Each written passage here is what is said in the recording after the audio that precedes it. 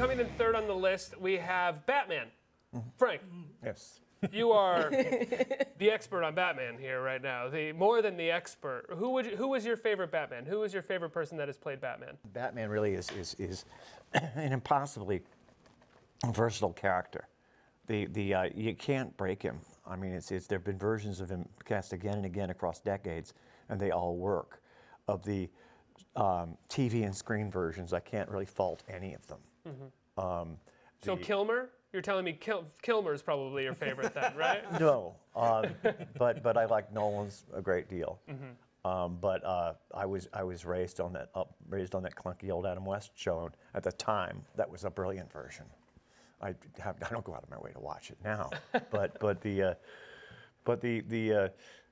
I've watched the various screen versions of it, and none of them they've only been bad if the movie itself has been bad. Mm-hmm. There hasn't been an interpretation of it where I've said this is a terrible version of Batman, because as long as he's not a bad guy, and as long as he needs a couple of things to make him work. I mean, he needs the big cave, and we got to be reminded him that he's the one guy of all these superheroes who needs a car.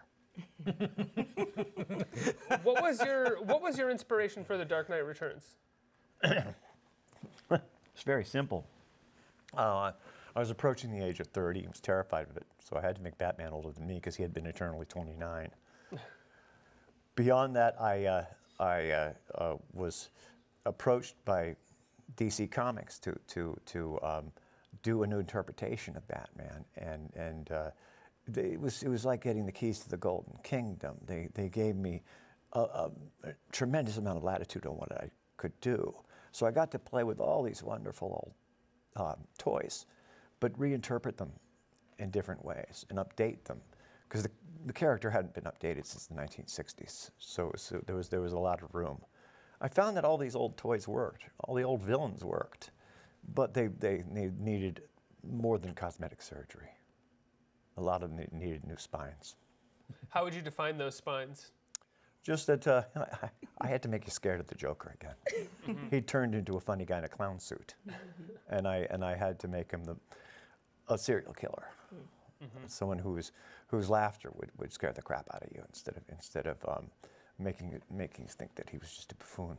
You're currently at work on The Dark Knight 3: The Master Race. What can fans expect from that? It's a further exploration of all of the same material, and the ongoing sort of a torturous friendship between Superman and Batman.